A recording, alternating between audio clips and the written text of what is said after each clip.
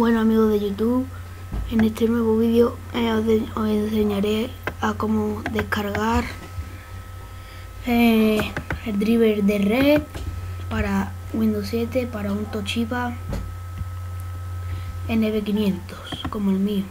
Bueno, os voy al link que os dejaré en la descripción de kiosquea.net. Bueno, este no es.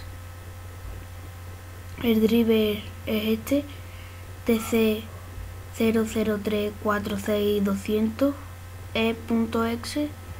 Aquí tampoco es.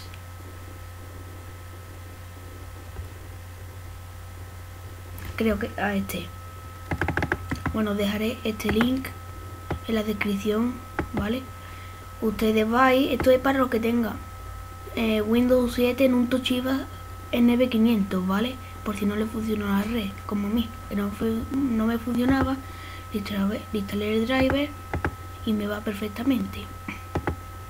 Bueno, pues le dais a descargar, tardará 1 minuto y medio por ahí, y os descargar este archivo, ¿vale? Este archivo se os descargará. Bueno, una vez descargado, nos vais donde lo tengamos. Yo lo tengo en descarga.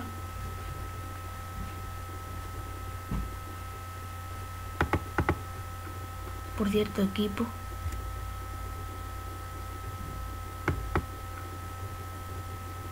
Bueno, vídeo, equipo.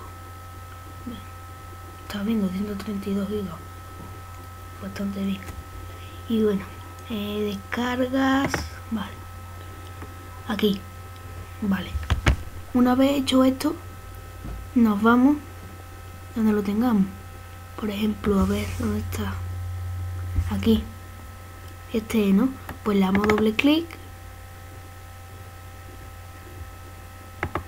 Y se nos aparecerá ejecutar. Joder.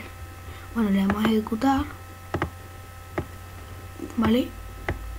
Nos saldrá una pantallita, a esta pantallita. Le damos a inicio y empezará a instalar esto.